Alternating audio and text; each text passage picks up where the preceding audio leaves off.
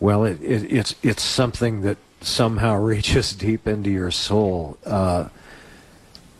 You, sir, have quite a gift.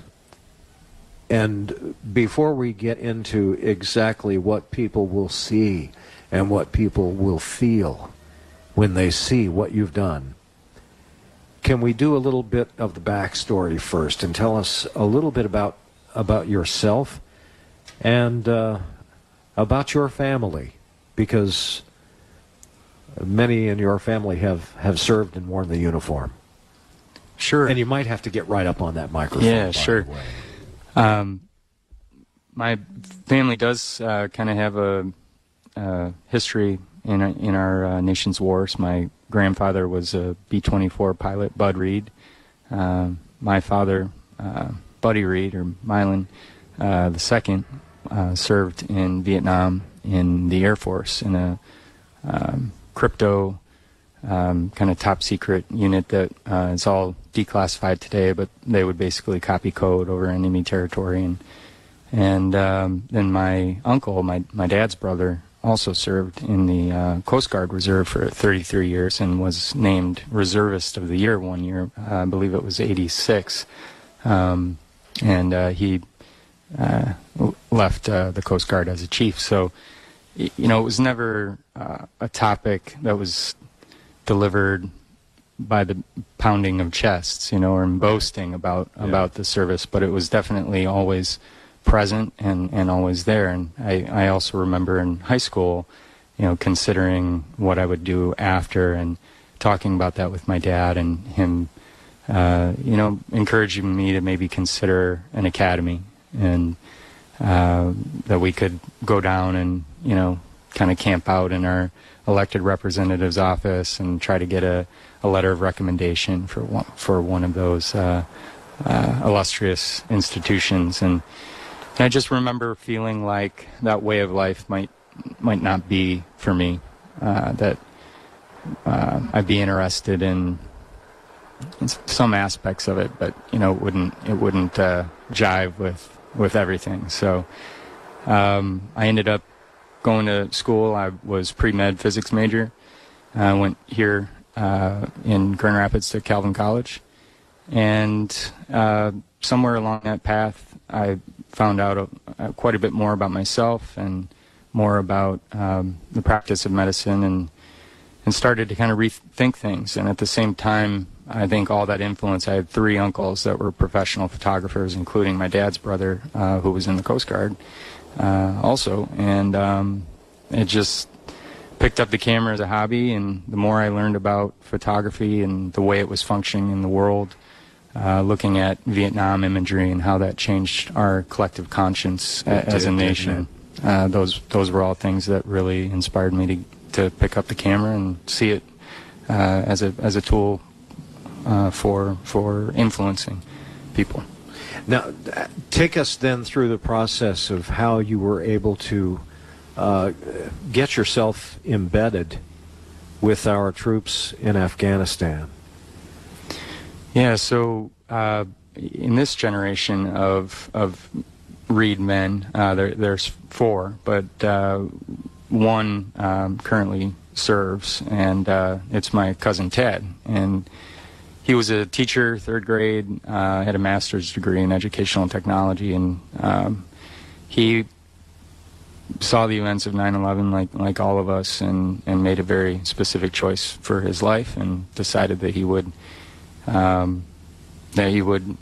put down teaching for a while and get into the military. And he fast forward to 2012. He's in the Band of Brothers Battalion, the 1st of the 506 of the 101st Airborne Division, and he is he's a captain, company commander, mechanized unit. And I had been documenting quite a bit of America and trying to understand the full impact of these wars on our society, both economically, politically, and I was really curious to see, firsthand the 1% that of our population that serves, and how they're doing the heavy lifting for us and what those impacts on their life would be. So my wife and I were driving back from Florida, visiting family down there, and my cousin and his battalion, small group of them, were in Fort Polk, Louisiana at the Joint Readiness Training Center, and wanted to take him out for lunch, so we did that and brought him back to post, and then he introduced me to the Lieutenant Colonel Battalion Commander. And I think, honestly, I can't remember who pitched who on the idea of, following them through an entire training, deployment, and reintegration cycle. I think he felt maybe the obligation, responsibility to have this generation's Band of Brothers documented. And for me, it was certainly a point of both personal curiosity and kind of global interest. So I just started following. Your career as a photojournalist then began. Well, I had actually been to war before as a photojournalist, and straight out of college, some 12 years earlier, I had sold the car, moved to Africa, wanted to be a magazine photographer, coming straight out of college, and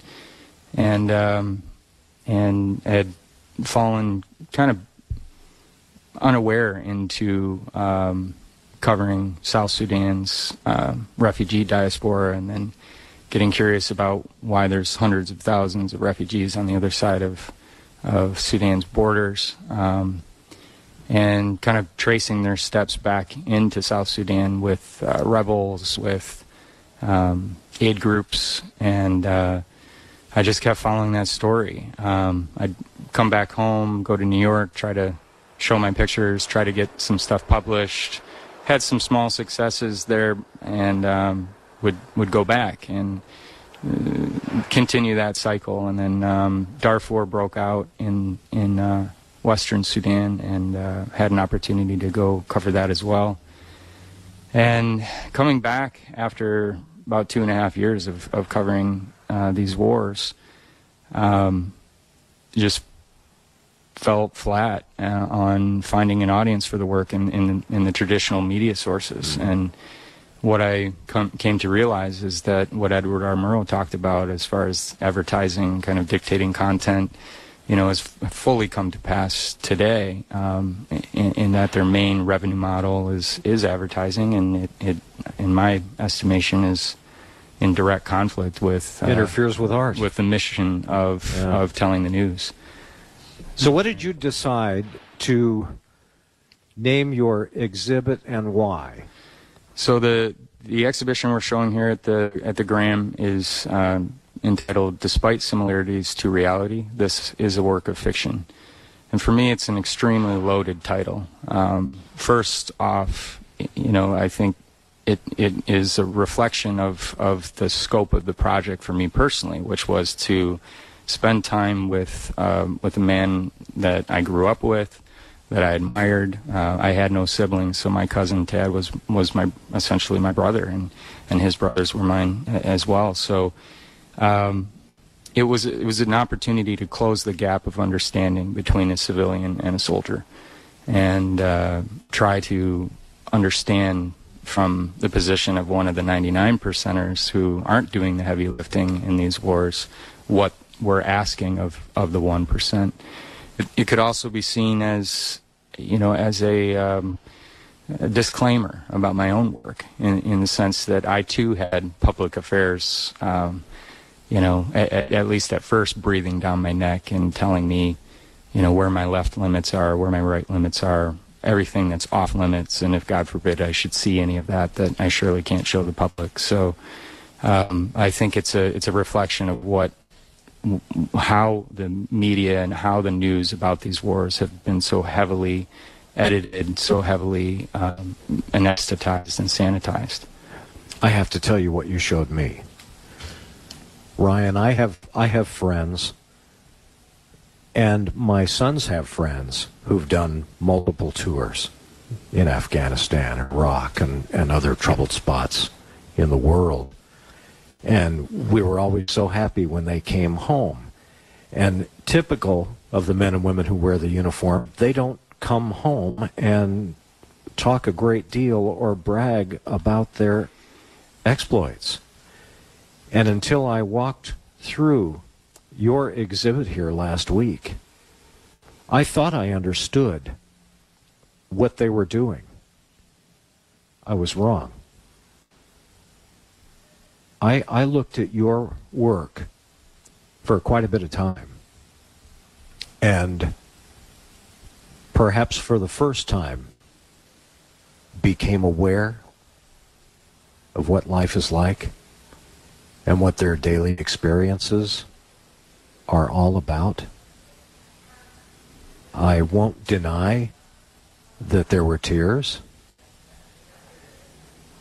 You opened a door for me, and I have much, even more respect than I had previously for the people who serve in our military. I do too. Yeah, for me, I think if we, again, we have the luxury of living in a society where we are an empire, we are a superpower, and we have the technology to afford only 1% of our population to prosecute our wars for us and in our name. And I think if we truly knew the cost of that and what we're asking of our young men and women, we would insist that the wars that are prosecuted in our name be as honorable as the young men and women that we ask to do that heavy lifting. And, we would get engaged. We would take that responsibility on, and we would take it seriously. And that's, by no means a commentary about these wars politically in any way. It's just, I think it's just the reality. We're 99%, and we can go on with life virtually unscathed by these wars. And it creates, I think, a situation where fewer and fewer people know that true cost. And it creates a situation, therefore, that I think it's easy to justify war. We're speaking with Ryan Spencer Reed. His creation is Despite Similarities to Reality. This is a work of fiction, and it's something that you absolutely must see and experience here at the Grand Rapids Art Museum during ArtPrize. We'll be back with more next year. This is West Michigan Live on News Radio Wood 1300 and 106.9 FM. We are at the beautiful Grand Rapids Art Museum, and by the way, when you come down for ArtPrize, make sure you stop in the museum, kind of the hub for me, if you will. I have guests from out of town, so this is going to be the first place we come to experience ArtPrize. I highly recommend that. And while you're here, if I may also suggest that you look into memberships here, because there are big-time benefits, and I mean that sincerely. Great deal. And as a matter of fact, we're speaking with one of the artists displaying his work here at the Grand Rapids Art Museum, Ryan Spencer Reed, a Michigander, originally from the Ludington area. His exhibit is called Despite Similarities to Reality. This is a work of fiction, and it will indeed take your breath away. It had a profound effect on me. Ryan was embedded with our forces in Afghanistan and has brought a number of pieces from that life back here for us to experience. And there are so many to talk about. I will say that the one that probably got to me most deeply was the one, Ryan, watching a young soldier, watching the birth of his child in a little tent via Skype. I mean, how I just don't understand the gift that you have to see what's happening and save it for prosperity. Well, a lot of my work begins, it happens over a long period of time. It takes a very long time to build rapport and to build trust and to gain access to those intimate moments of another person's life. And learn those lessons from Sudan, dealing with a story that required you to kind of infiltrate and transgress on a person's life in their most vulnerable state. And in this case, most often we were dealing with a lot of just daily life of soldiers and things happening. So, getting in early, going through training with these guys, building rapport was absolutely required to get that kind of photograph. And in this case, seeing a young man watching the birth of his first child and a son, seeing the excitement, the emotion, and in that particular picture, we see his back, we see the doctor offering up on an iPad his son half a world away, and we see his body kind of gesturing, kind of contorted by the emotion of it, almost causing his body to contort, and we see his elbow in his hand over his mouth, and just all that emotion. It was awe. Sometimes it just all comes together, but I had a physics professor say that luck is the product of design, and ultimately, if it wasn't for the year and a month, that I had access to these guys in training, and then the 3-month deployment, pictures like that just aren't possible. Do you have any idea how many photographs you actually took during that 3-month deployment? Tens of thousands over the course of the 2.5 years. Bet they love you at Walgreens. Yeah, right. But that was a joke. By sure. Right over. Yeah, but we probably, I have no idea for the deployment. Maybe 30,000 pictures. How in the world did you narrow it down to the size of the exhibit you have here? A lot of the training photographs were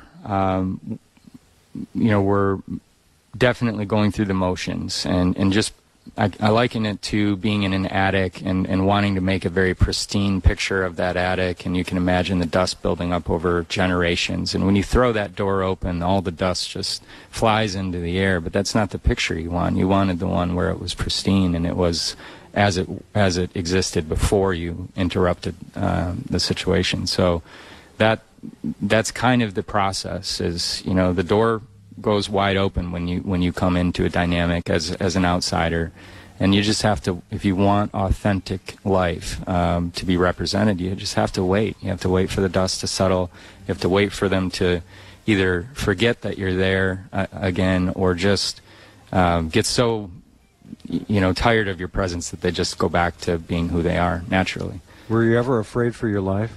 There were definitely some tough days, but I'm glad that as many came home as did. We lost 5 with that unit, and I'm sorry, that must have been difficult. We're glad you are here, and highly recommend that you see the work of Ryan Spencer Reed here during ArtPrize at the Grand Rapids Art Museum. And by the way, that is the coolest jacket I've ever seen in my life. Ryan, thank you very much for being with us here today. Come see ArtPrize. We're live at the Grand Rapids Art Museum. I'm Neil Dion on West Michigan Live News Radio with 1300 and 106.9 FM.